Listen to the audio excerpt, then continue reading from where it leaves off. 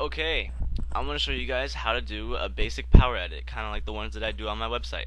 First, we double click the background layer, make it an actual layer, then we make two new layers, 'cause that's how we're going to do the effects.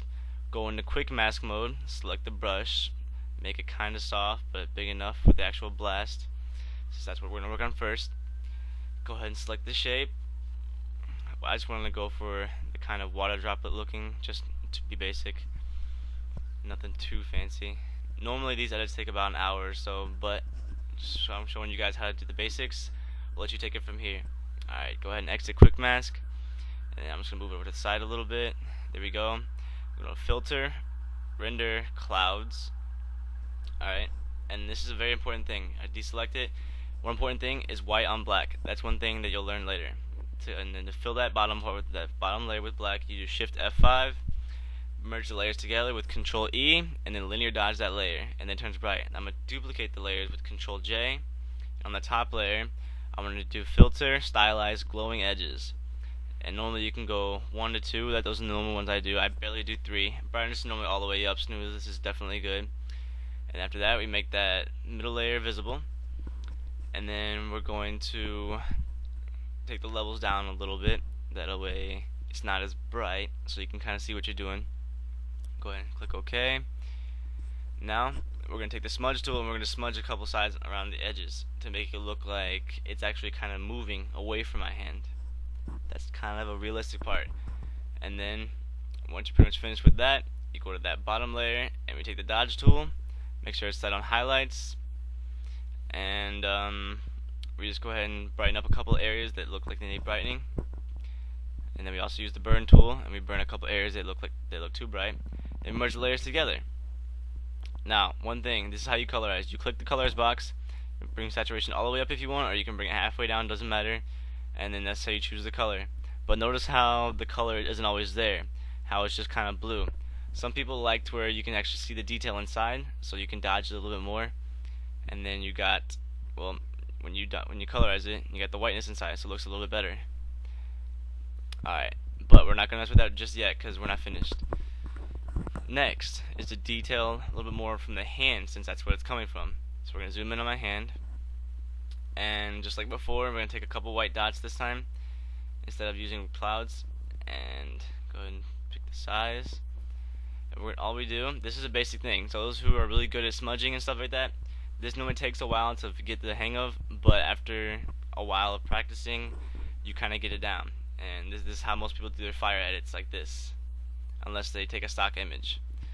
But yeah, you start with the basic smudge, and then you continue on from there. Sometimes it's not going to look like flowy like this. It's like I said, it's a skill that takes a while to get the hang of, but after a while it starts to look better and better, unless you can keep going back and forth, just keep editing it until it looks right.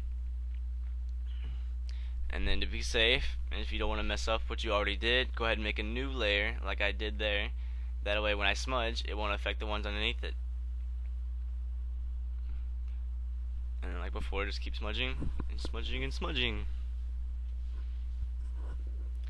Alright, now we merge those two layers together, make that middle layer again pitch black with Shift F5, make sure it's selected black, and then merge those together. That's important again, white on black. Linear dodge that. Do a couple of finishing touches, merge those two layers together.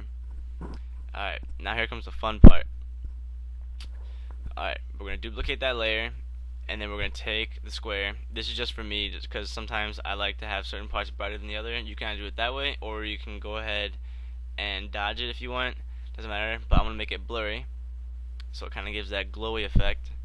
Then we're going to merge those two together, and then we're going to colorize it. Go ahead, click colorize. I bring the saturation all the way up just for kicks, and then got blue. I like blue a lot, so a lot of people like blue. And now we're not done just yet. That's how you get the color. Now notice how it doesn't look exactly right, so we're gonna add a little bit more touches to it, just to make it a little bit cooler. It's kind of amazing that some people spend so much time on Photoshop just to figure something like this out. But in the end, like, you're watching this video, so I guess it pays off.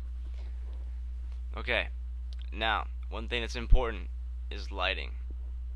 Alright, so after I do the finishing touches up, or touch up is.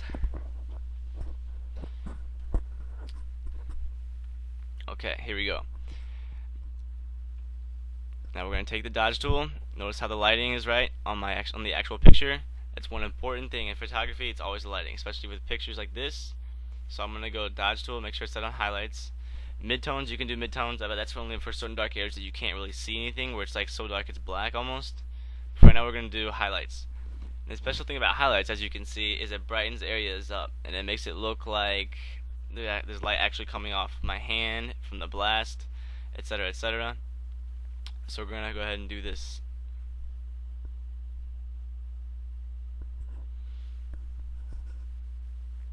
There we go. A couple areas. Now sometimes you might mess up. This is just half-assed, but normally you would kind of go in like this here, and then change the brush size a little bit smaller. Well, this here I'm doing the eyes, but normally you can go in and bring the hardness up a little bit, and then go a little bit closer to the edges. That way it won't be so fuzzy around the edges. Now we're going to select the color of a brush, and this is how we get the lighting color off it. Some people do it otherwise. I'll do it this way. And you select overlay, opacity, about 24, 23, somewhere around there. Like I said, overlay, and then all you do is just kind of color over, and it kind of gives that bluish effect from the blast. You go over as many times as you like until you feel comfortable with it.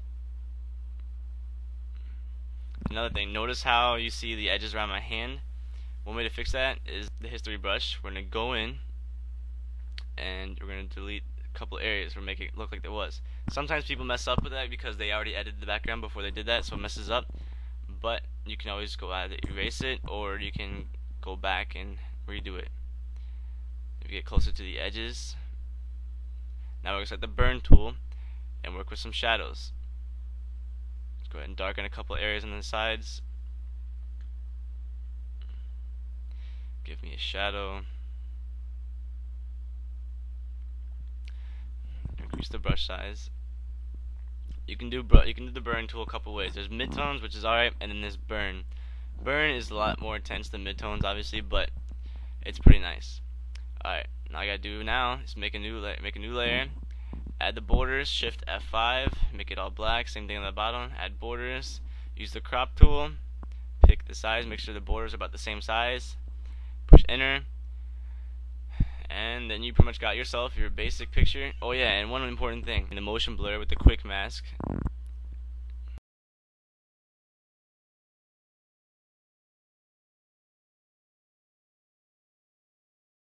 To make it look like it's moving again. There we go. And then Control Shift F, that's the fade it. So whatever you do, and you go fade it, and it kind of goes back. Now what a lot of photographers do is they go image, adjustments, brightness and contrast. That's how you get the color. Now if you want to increase the color, you go to Control U to open up the color, and don't click colorize because that changes the whole picture. You can increase the color that way, bring it down a little bit, whatever. And there you're pretty much finished with your basic power edit. Good luck, enjoy this, have fun, and you can also go ahead and change the size if you want, put your own link, whatever. Enjoy.